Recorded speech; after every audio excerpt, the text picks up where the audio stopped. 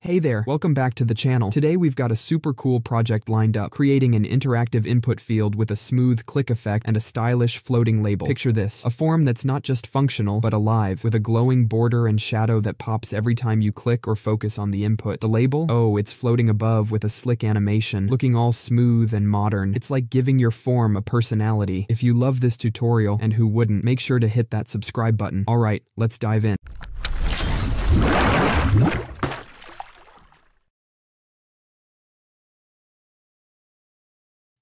Now, let's start with the HTML.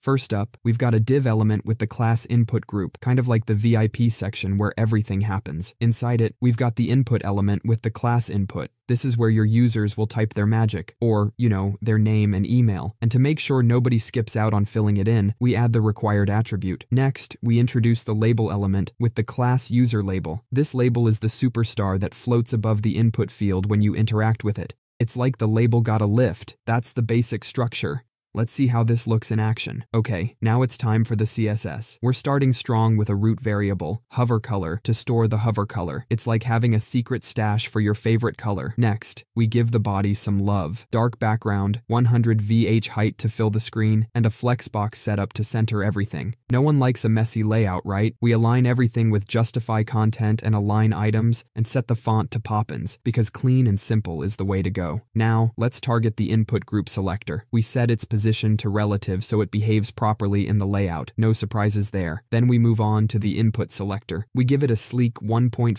pixel solid border, rounded corners, border radius 50 pixels, and no background, because who needs it? Some padding for comfort, a font size of 1 rem for readability, and a light color to keep it fresh. Oh, and here's where we add a smooth transition with a cubic Bezier effect for the border change. Pause. Have you ever tried to figure out how cubic Bezier works? It's like cooking a perfect souffle. Timing and precision are key. Hit pause, think about it, and drop your thoughts or questions in the comments. Let's decode this tricky part together. Now, onto the user label. We position it absolutely inside the input, like setting a label on a very neat shelf. Shift it left by 15 pixels so it's not crowding the input, and change the color for visibility. We also turn off pointer events. That way, we can click the input without accidentally triggering the label. We use a little transform magic to prevent overlap, and the label gets a smooth transition to make it float gracefully when interacted with. Speaking of floating, how cool is it that the label floats above the input when you click? It's like a magic trick, but with code. When the input gets focused or is valid, we remove the outline, give it a glowing green border, and throw in a nice box shadow for extra emphasis, because why not?